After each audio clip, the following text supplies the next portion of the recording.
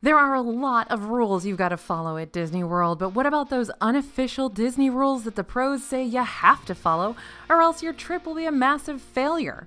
Well, sometimes rules are meant to be broken, and that's what we're talking about today on DFV Guide.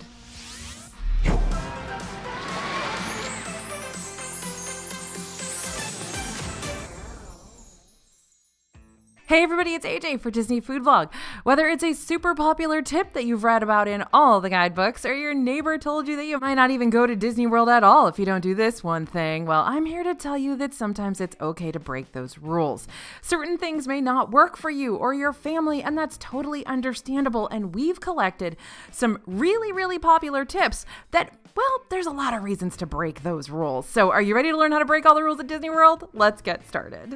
Okay, here's when to break those tried and true rules in Disney World, and I'll cop to it. We've given this advice because for a lot of people it really does work, but my job is to make sure you have the best Disney World trip you possibly can, so I'm giving you the circumstances that you need to think about that could possibly negate all this stuff for you. First up is skipping the must-do rides and attractions. Now, it's no surprise that Disney World has dozens of incredible rides and attractions. Many of them are fan favorites for lots of different reasons. Maybe they're a classic Disney ride like Dumbo the Flying Elephant. People go so crazy for Dumbo, and I get that it's a Disney World staple, but why wait in a longer line when there are plenty of other spinning rides with much shorter wait times? Catch a ride on the magic carpets of Aladdin, which is also in Magic Kingdom, or Triceratops Spin in Animal Kingdom. You'll save yourself some precious time. You don't have to ride Dumbo. It's literally the same ride as a bunch of other things that don't have the same wait time. Now, another type of ride you might feel pressured to go on are thrill rides like Tower of Terror. And hey, they may be great for thrill seekers, but if you have issues with motion sickness, I don't really think you're ruining your vacation by avoiding an attraction that's going to make you puke. Now, personally, I didn't ride Tower of Terror for a long time because I swore I was having a heart attack every time I rode it. Eventually, I got over it and I ride it all the time now. But hey, if you need to go through a few years of, anxiety and I don't want to ride that ride, that's okay. You do you. No matter what your friends and family say, you don't have to ride anything you don't want to ride. And when a ride is the hot new thing at Disney World, you might feel especially inclined to ride it, like Rise of the Resistance. But if you truly couldn't care less about Star Wars, why should you wake up at the crack of dawn and try to get on a ride you're not even interested in? It's totally okay if you don't want to ride Rise. I understand. That said, I will say, even if you are a person who doesn't care about Star Wars, it is still a pretty exceptional ride, but that's mostly because they're pushing the envelope in so many different ways. If you're not a theme park junkie, if you're not a ride geek like I am, and if you don't care about Star Wars, then this may be a huge waste of time for you. Now, different rides are for different people, and your trip isn't ruined because you missed out on some of them. In those cases, yeah, of course you don't want to waste your precious time and money waiting in line for attractions that just aren't for you. You and your family know what you guys want to do. Just because Aunt Susan or your barber or your kid's yoga teacher say that you have to do X, Y, or Z in Disney World does not mean you have to do X, Y, or Z in Disney World. Now, it's the same deal with restaurants. A character meal at Chef Mickey's or Cinderella's Royal Table can deliver a solid Disney experience, but they are also incredibly pricey and hard to book and can create a ton of stress in your life when you're trying to get to these places. So if your family isn't into meeting characters or chowing down on some mediocre food that costs more than like your mortgage, then you don't need to shell out major dough for that experience. Choose something else. We got lots of other great character meals. You guys know I love myself some Garden Grill. It's much easier to book. It's less expensive. And you still get to see Mickey Mouse. He's wearing his farmer clothes. It's adorable. So there are lots of other experiences that won't cause you the same amount of stress on your heart or on your wallet. Now, ultimately, the things that people tell you are make or break for your Disney vacation might not be, after all, depending on your family's interests. So you guys make the choice, but definitely do that planning. It makes a lot of sense to look into this stuff beforehand and figure out what must-do situations are the ones that your family really must do. Now, as you know, we got a great resource for that here at DFB. I write a book every year that's all about basically everything food and event related in Disney World. Tons of food reviews, my personal recommendations for things. So if you're not sure which restaurants to visit, pick up that guide. You can get it over at dfbstore.com. Just use code YouTube and you can get a discount. And it's a 100% money back guarantee. If you don't like the book, just email us and we will say, no problem, here's your money back. And there's no questions asked. So try it out, see if you like it, see if it helps. If it doesn't, no problem. All right, next rule you may need to break at Disney World. Bring your own food instead of eating at Disney World restaurants. Now, some people may not realize this, but you can bring your own food into Disney World. Just because Disney has tons of restaurants to choose from, literally like 200, and Mickey-shaped snacks at the turn of every corner, doesn't mean you're required to eat them or eat at those restaurants. You can definitely bring a cooler into the park with you as long as it fits Disney's size requirements and doesn't contain glass items or loose ice. And that cooler can save you hundreds of dollars and potentially some time as well. If you don't want to lug all that into the parks with you, there are a few options for having your own food at your resort too. You can have groceries delivered by services like Garden Grocer or Instacart right to your resort. They'll be kept refrigerated or frozen as needed at the front desk, and you can pick them up yourself or have them brought to your room for $6. Not only does this help you save money, but it'll help you save some space in your suitcase too. And if you'd rather go out and pick out your own stuff, the Orlando area is packed with tons of stores. So that's another good money saving option. Lots of grocery stores around. Just because Aunt Susan told you your Disney trip would be a failure if you didn't go to Chef Mickey's for breakfast every day doesn't mean you should drop hundreds of dollars to save you from your FOMO. You're the one paying all the money. She's not. You get to decide to do whatever it is that you want with that money. By the way, eating your own food in your resort or bringing your own food to the parks means you don't have to deal with the craziness that is mobile order right now. It also means that you don't have to spend time that you could be riding rides sitting at a restaurant. I know lots of folks that just pack their fanny packs full of snacks and they just eat those through the day. Now, don't forget, right now in Disney World, you do have to be stationary and socially distanced in order to eat. So even if you're eating a snack out of your fanny pack, you have to stop moving, you have to walk to the side, you have to be socially distanced in order to take down your mask and have a bite. All right, now this next one is a big one. Guess what, guys? You don't have to get the dining plan. Now, just in case you haven't heard about it before, the Disney Dining Plan is something that can be added onto your Disney World Resort package that essentially allows you to prepay for meals. Don't be fooled into thinking this is going to save you a ton of money. It's not, but it does let you prepay for your meals. When the dining plan option is being offered, it might seem like a surefire way to help with budgeting and alleviate some of the pressure of figuring out where and when you want to eat. Everything is taken care of and paid for prior to your trip, meaning you don't have to keep a close eye on how much each meal, snack, drink, etc. is costing you, as long as it fits into your dining plan. But Disney strategically prices that dining plan in a way that will make you pay for the top end of the average amount of food people typically eat in Walt Disney World. They are not dumb, they are very smart. They know how much people normally eat, and so the dining plan offers the very top end of that amount because they know most people aren't going to eat that much, and so they're going to make themselves some money in the long run because you're going to pay for something you're not eating. So yeah, if you get the dining plan, and I know a lot of you love getting the dining plan, and that's great, but you do really have to plan to get your money's worth. There's nothing wrong with that, but if you're choosing the dining plan with the thought that it'll be a quick and easy way to cut down on your food budget and planning, you want to rethink that decision. You can still go with the dining plan without being strategic about which restaurants will get you the biggest bang for the buck, but then you might end up wasting a bunch of money, unless you naturally will always order the steak or the lobster for dinner every single night. Overall, if you feel like your family doesn't need all that food, it's perfectly okay to skip out on the dining plan. Oh, and also another fun tidbit about the dining plan, they don't include gratuity, so you will be charged gratuity at every restaurant you dine at for table service meals, so be prepared to pull out your wallet and still sign a credit card slip, even when you're on the dining plan. Okay, next rule you can totally break at Disney World. You guys, you don't have to stay on property. That's right, you don't have to stay in a Disney World hotel. Now, there are more than 25 Disney World hotels, and it might seem appealing to stay in the middle of all that magic. And it is. I love to stay there.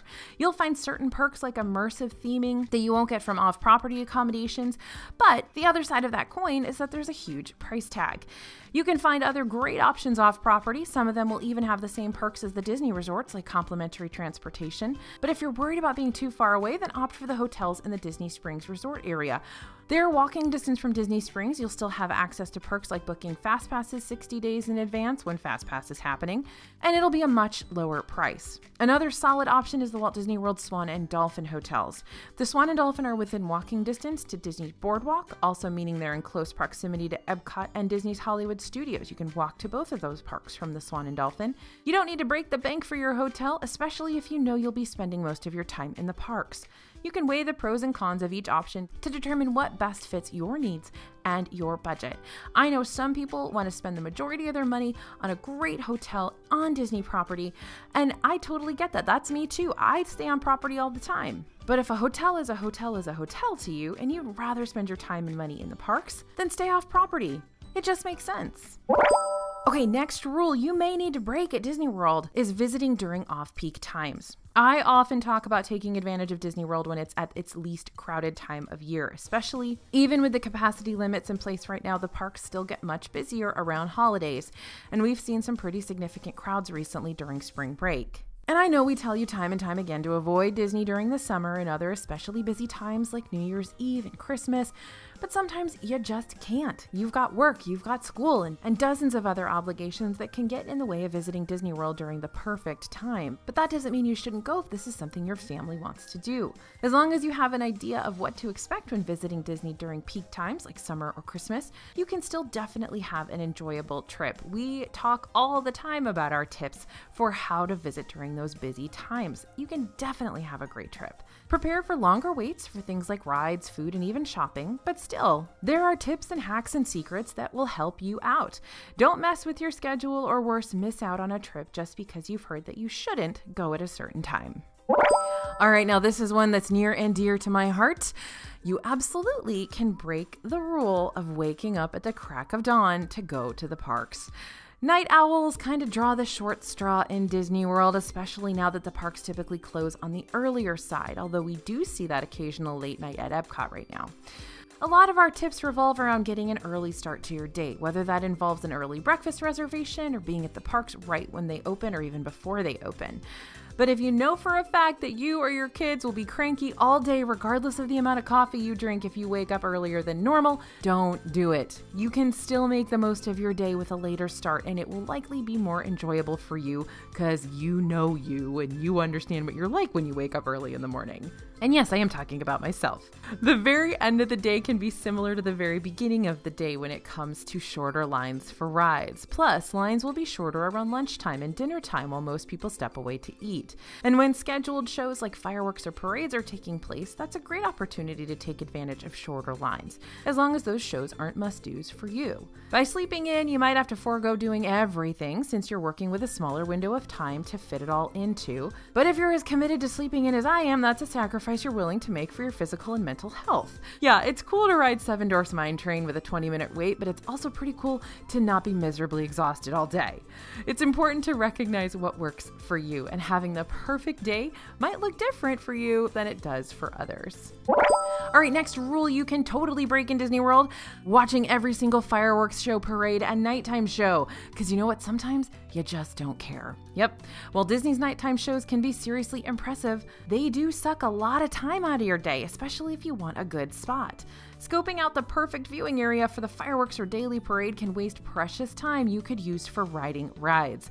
And sometimes at the very last minute, a family will squeeze right in front of you, or a kid might pop up on a dad's shoulders, totally blocking your view.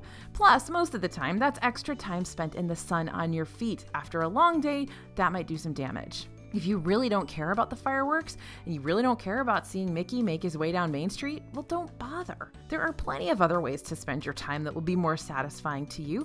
And if you're traveling with little kids, keeping them up past their bedtime might be seriously detrimental to their sleep schedule and their energy levels the following day and your sanity. So instead, you can take advantage of shorter wait times, and you still might get a unique glimpse of the fireworks from some rides like Splash Mountain or Big Thunder Mountain Railroad. You can probably get a better view of the fireworks by watching them on YouTube, to be honest. So yeah, don't spend your time watching the fireworks and the parades if they just aren't important to you. Listen, I was terrified of fireworks when I was a little kid, and I used to just go shopping in mouse gear while my parents watched the fireworks in Epcot every single time. I had a blast. No pun intended, and I liked it much, much more than watching the fireworks. Now I can actually handle watching fireworks, but my kid hates them, so we don't really watch them that much. And for a long time, he wasn't able to handle parades either, so we just went and rode other stuff instead of doing those things, and that's totally okay. Next rule you can totally break in Disney World: going to every single Epcot festival. Yeah, throughout the year, Epcot hosts a handful of different festivals, including the Flower and Garden Festival, Festival of the Arts, Food and Wine, Festival of the Holidays, and right now, the way they've got things scheduled, it is a year-round thing to have a festival in Epcot. Each one offers dozens and dozens of themed eats and outdoor booths throughout the park, and a perk is that you get to try all different kinds of foods because they come in really small portions. You don't have to choose just one sit-down restaurant. On the other hand, a huge downside is that there's basically no seating available, meaning you're out there sweating and standing while scarfing down your food. If this doesn't sound attractive to you, and believe me, I get it, maybe it's beneficial for you to skip the festival altogether and enjoy a meal while seated in the air conditioning. If you don't mess around with letting your food brave the elements, then the festivals probably aren't for you. Just because they're a huge draw for people visiting the park doesn't make Epcot's many excellent restaurants any less excellent. So go right ahead, save your money and stomach space on a bucket list meal in an environment that isn't 5,000 degrees. Okay, another rule it's totally okay to break: going on the Skyliner. If you're afraid of heights, the Disney Skyliner might not be your jam. And even if you're not typically afraid of heights, being suspended in a free-floating gondola 60 feet in the air and sometimes above water might totally freak you out. Luckily, Disney World has plenty of other transportation options, just in case conquering your fears didn't happen to make it to your vacation plans. That said, if you plan to take buses during your trip, make sure you allow yourself plenty of time to get from point A to point B. Like everything else in Disney World right now, buses have capacity limits, meaning you might find yourself spending a little bit longer waiting than you'd expect. Some of the times when bus waits are going to be the longest are in the morning when the park's open, no shocker, as well as in the afternoon when park hopping begins at 2 p.m. Now, this one may come as a no-brainer, but if you don't plan on using the Skyliner, you might want to pass up staying at a Skyliner resort. Those include Disney's Caribbean Beach Resort, Riviera, Pop Century, and Art of Animation. These hotels do offer bus services to Hollywood Studios and Epcot, but they don't run as frequently since another form of transportation is being offered. So if you're skipping out on using the Skyliner, the bus may serve as a daily obstacle for getting to the parks from those hotels. If you want to be in charge of your own travel destiny, you certainly can opt to rent a car, but consider this your warning that you will have to pay for parking at your resort, which can range from $15 to $25 per night. You can also choose to use a rideshare service like Uber or Lyft. Disney previously offered a paid minivan service that functions similarly to Lyft, but it's currently unavailable. Just because the Skyliner is Disney's newest form of transportation doesn't mean that you have to ride it. If you know it'll make you uncomfortable, find a nice, comfortable seat on the bus and call it a day. Okay, guess what else you don't have to do in Disney World? You can break the rule of going to the park every single day. That's right. It is not a law that you have to go to the parks every day. There's an expectation that you should spend all of your time in Disney World at the parks, but there's so much to see and do outside of the parks. Whether it's around the resorts or at Disney Springs, a case can definitely be made for taking a breather from the hustle and bustle of the parks and seeing what else there is to explore. If you're shelling out lots of money to stay at a Disney resort, you'd better take advantage of what it has to offer. Disney resorts can have those great pools, so maybe kick back poolside to make the most of the money you've spent. You'll also find some free daily activities offered at your resort, and sometimes these include scavenger hunts, crafts, trivia, and more. You can typically find a sign in your lobby that'll share the daily schedule, or you can always ask at the front desk for an activity sheet. Another way to make the most of your time outside the parks is by heading to Disney Springs. You can find some of the best Disney restaurants on property there, and if you don't feel like spending an entire day at the Springs, plan for a killer brunch at someplace like Wine Bar George or Chef Art Smith's Homecoming. Believe it or not, there's more to Disney World than just the theme parks, so see what else is out there to do, and then you can save yourself $100 plus per ticket at the theme parks. Now, if you've got a family of 4, imagine what you could do with $400 extra in your pocket. I bet it's a lot. All right, now I love this next one. The next rule you are allowed to break in Disney World is always going with your family. There is no unwritten rule claiming that you have to go to Disney World with your family or with friends or a significant other, so it feels silly to think that this will qualify as breaking a rule. But generally speaking, someone doing a solo trip to Disney World is definitely considered unique, so I'm going to speak to this. the majority of my trips to Disney World are solo, and they have been for years. And honestly, it's glorious. Your trip is all about you and whatever you want to do. You design your day, where to go, where to eat, when to sleep until noon, and when to wake up at dawn and be at the Magic Kingdom when it opens. And you can also decide how much you actually want to plan beforehand or what you want to play by ear. If you're not used to dining in public alone, that's something you might want to practice beforehand if you think you might be uncomfortable with it. If you don't think you'll be satisfied by the mere combination of eating and people watching, consider bringing a book or headphones so you can listen to a podcast or audiobook while you're dining. And ultimately, don't get in your own way. You may not believe it, but there are likely thousands of other solo visitors in Disney World at the same time that you are. It's actually not that unique. If you're worried about feeling judged, well, maybe you might be, but not in the way you're expecting. I'd bet that some members of those families you're passing are pretty envious of the fact that you get to do this all on your own. When I first started visiting Disney World solo, I was a little nervous and I didn't quite know what to do with myself in the parks. But believe me, I got over that real fast, and I think you will too. All right, the next rule you can totally break at Disney World is spending every cent you have. Yeah, it's no surprise that Disney wants you to buy their stuff. It's everywhere. Ears, Spirit jerseys that cost like $80, magic bands, really obscure keychains. It's all there, and it's really expensive. I know that some people have traditions where they buy a new pair of ears at the start of their trip and then wear them for the rest of the week. I get that. But are you wearing those $30 ears once you've returned home? Or how about that $90 Loungefly backpack? Are you bringing that to the grocery store with you? Chances are probably not. You can rack up some serious charges buying souvenirs for the folks at home, and it probably isn't worth the money. If you really need a Disney souvenir, you can find lots of great deals and sales on Shop Disney, which is Disney's merchandise website. And that includes items from the parks, and a lot of them are on sale. That way, you'll be able to save a little bit of money, and you'll probably feel less pressured to buy whatever that must-have thing is when you're not physically in the parks. But believe me, I understand the mental pressure and the emotional pressure to buy stuff in Disney World. My first time in Galaxy's Edge, I bought everything. I have a Porg. I have no idea why. Why do I have a Porg? It makes no sense. I built a droid. Why? Why do I have a droid? I don't even know where he is. His name is Fred. I don't know where Fred is. If anybody's seen Fred recently, please let me know.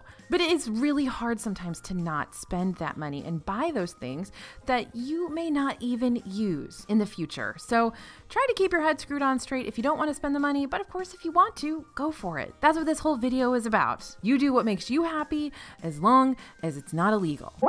Okay, the next rule you can break in Disney World: planning everything.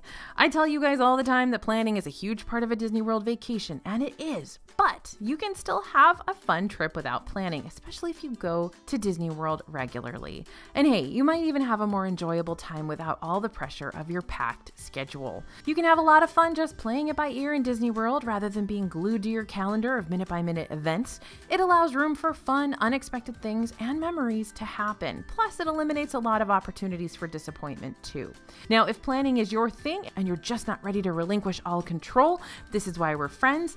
Leave just a day or even a half day to be spontaneous. I know this can be tough in the age of park passes. You still have to decide beforehand which park you'll visit on which day so you can reserve your spot in a park. But you don't have to make a whole schedule of events for that day. Of course, if not having a plan stresses you out more than it relaxes you, then go back to your regularly scheduled programming.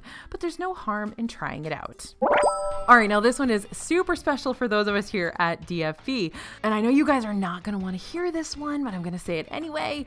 Here's a rule you can break at Disney World: actually sticking to your diet instead of splurging on every meal. Now, I know that many of you will be upset to hear it, but you don't have to sabotage the diet you've been sticking to. Now, that doesn't mean you can't allow yourself one or two not on plan snacks. Treating yourself to a couple of snacks here and there doesn't mean you have to fall off the wagon completely. Prepare in advance so you know which dining locations have items on the menu that will fit into your diet or will at least help you splurge in moderation. You can research all the Disney World menus on allears.net and check out DFB articles so you know the best game plan to stick with your way of eating, whether that's low carb, vegan, low fat, etc. It might help to decide in advance which specific snacks are your absolute must-haves. That way, you'll have designated a handful of snacks to be your splurge items, and you'll feel much less tempted to stray from your goal. But it always shocks me that when we do write on Disney Food Blog about healthier food or how to stay on your diet on vacation, I get hate mail from people telling me that they don't want me making them feel guilty for splurging on their diet on vacation. And it's shocking every single time. So again, you do what you need to do, but believe it or not, sometimes people don't want to completely splurge on their vacation. They do want to maintain their way of eating, and that's absolutely okay. So don't feel bullied into breaking your diet if that's not something you want to do. No one's going to judge you for falling off the wagon or going off plan on your vacation. That's what vacations are for, but please don't judge people for staying on the wagon or sticking to their diet plan. If that's what's good and healthy for them, then let them do that. Yeah, I know, that's weird. I feel like it's weird too, don't you? Okay, we're on the same page. All right, and the last rule that you can totally break in Disney World, meeting all the characters. I know the first thing that some people have to do when they visit Disney World is go see Mickey Mouse, but seriously, you don't have to see Mickey, or any character for that matter, if you don't want to. If characters creep you out, or you just don't see the point in having a semi-awkward conversation with a princess, which I totally get, well then don't. This is especially true when it comes to character meals. Like I mentioned earlier, they're seriously pricey and typically only worth it if characters are your thing or characters are your kid's thing. And if Aunt Susan back home is just begging for a picture of your kid with Mickey and Minnie, but they can't stand characters, it's probably not worth forcing them to do it either. So while you might feel like you just have to do some of these things in order to have a successful and memorable Disney trip, you don't. Some rules were made to be broken, and I think you can definitely get away with breaking some of these tried and true rules on your own. Now, I think something I said a little bit earlier might really ring true. Some people do feel bullied into having a certain kind of Disney World vacation. Don't allow that to be you. You can have whatever Disney World vacation you want. And although people are often giving you well-meaning advice, and that's great that they want you to have a good time, you need to do what's right for you and your family. And if that means changing up the game plan, breaking some rules, then that's excellent and I support you. Now, have you broken any of these rules before? Let us know in the comments. We want to hear your experiences. And if you can think of some other unwritten Disney World rules that it's okay to break, go ahead and share them. Thank you guys for listening. Thanks for watching. As always, this is AJ for Disney Food Blog, and we'll see you real soon.